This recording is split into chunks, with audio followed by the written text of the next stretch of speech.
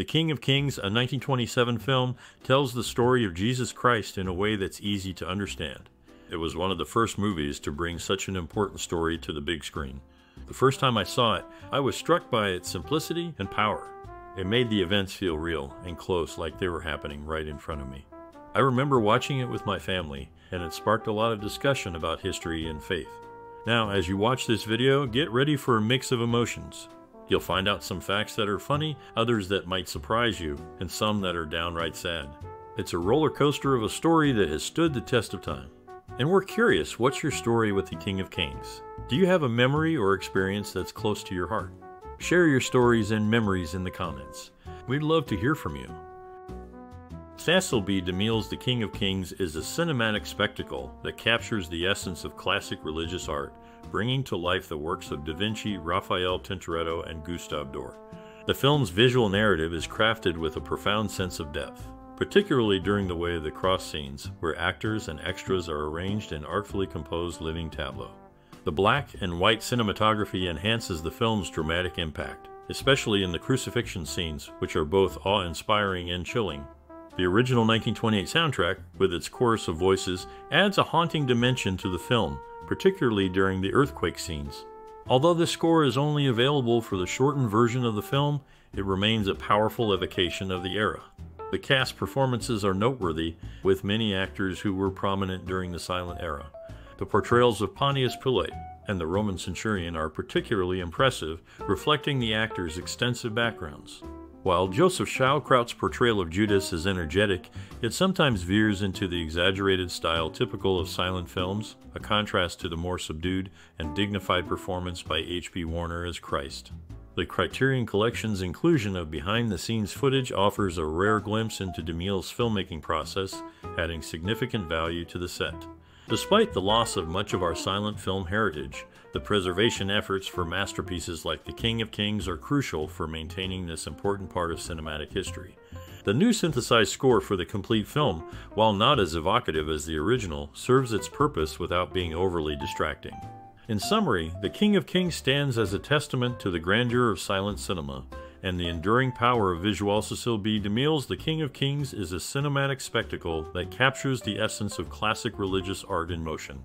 The film's visual narrative is reminiscent of masterpieces by Da Vinci, Raphael, Tintoretto, and Gustave Doré brought to life through DeMille's direction. The black and white cinematography enhances the film's dramatic impact, particularly in the Way of the Cross scenes, where the arrangement of actors and extras creates a series of living tableaux rich in visual depth. The crucifixion and its aftermath are portrayed with a chilling, awe-inspiring intensity, akin to a scene from Dante's Inferno. H.B. Warner's portrayal of Christ on the cross, set against a backdrop of wind-blown leaves and lightning, is particularly striking. The 1920 soundtrack, with its chorus of voices, adds a haunting dimension to these scenes, though it's unfortunate that it only accompanies the shortened version of the film. The cast, including Rudolph Schildkraut as Caiaphas and Joseph Schildkraut as Judas, deliver performances that range from the dignified to the dramatic. Bill Boyd's cameo as Hopalong Cassidy assisting H.B. Warner's Old Man Gower is a notable moment. The film concludes with a powerful image of Jesus departing the Last Supper, transitioning to a modern skyline as Rock of Ages plays, capturing the essence of the era's religious sentiment. The Criterion Collection's inclusion of behind-the-scenes footage offers a rare glimpse into DeMille's filmmaking process, adding significant value to the set. While some performances may lean towards the theatrical, the film overall avoids the exaggerated style typical of silent films, instead offering a respectful and poignant depiction of Christ's life. Preserving films like The King of Kings is crucial, as they represent a significant part of our cinematic heritage. This film stands as a testament to the artistry and storytelling of the silent film era, and its impact continues to be felt today. In the early days of cinema, actors transitioned from stage to screen, bringing with them a wealth of experience and talent. H.B. Warner, known for his role in the film in question, was the grandfather of Ed Garner, continuing the acting legacy into future generations. Rudolph Schildkraut, another cast member, had an impressive debut in English theater with Shalom Asch's God of Vengeance, a play he had performed in German years earlier under the direction of Max Reinhardt in Berlin. Brandon Hurst, meanwhile, carved a niche for himself portraying antagonists in silent films, such as the Caliph in The Thief of Baghdad and the Traitor in The Hunchback of Notre Dame. His transition to sound films saw him frequently cast in roles that required a British demeanor, from policemen to military officers. In the early 20th century, the world of physical fitness and cinema saw two figures emerge as significant influences. Joe Bonomo, a well-known figure in the fitness industry, was a close associate of Charles Atlas, another prominent name in the field. Their competition for the title of world's most perfectly developed man was intense, with both contenders displaying remarkable physical prowess. Unfortunately, Bonomo had to withdraw from the contest due to an injury incurred while performing a stunt, paving the way for Atlas to claim the title and the fame that followed. Around the same time, Rudolph Schildkraut was making his mark in the world of theater. After joining the German theater in Hamburg at the turn of the century, he moved to the German theater in Berlin in 1905. Under the direction of Max Reinhardt, Schildkraut became a pivotal actor, contributing significantly to the company's success.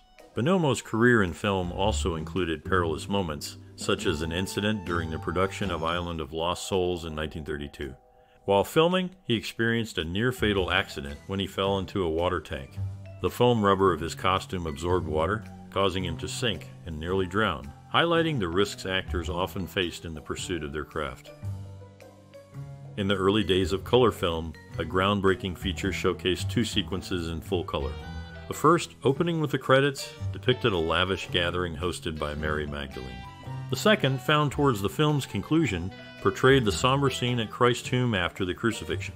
These moments, totaling around 1,200 feet of film, stood out in an era predominantly seen in black and white.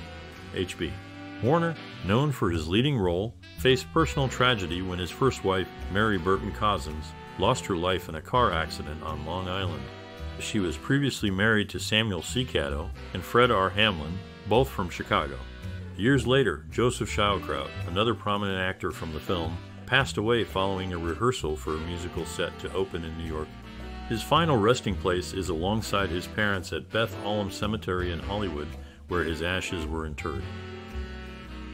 In the early 20th century, Emma Louise Elliott, a dressmaker from Newcastle, Indiana, faced life's challenges with resilience. After her first husband passed away, she found love again and married Cyrus D. Covell in 1901. Her daughter, Julia Fay, would later grace the silver screen. Meanwhile, Joseph Schildkraut, an actor of considerable talent, experienced a twist of fate on the night of the Oscars. Initially misled by his agent about his chances, he was roused from sleep with news of his impending victory.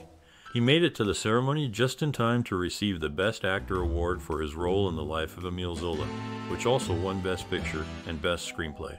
Edward Palliser, another actor whose work spanned decades, often had his surname misspelled in various ways, reflecting the era's less stringent attention to detail in film credits.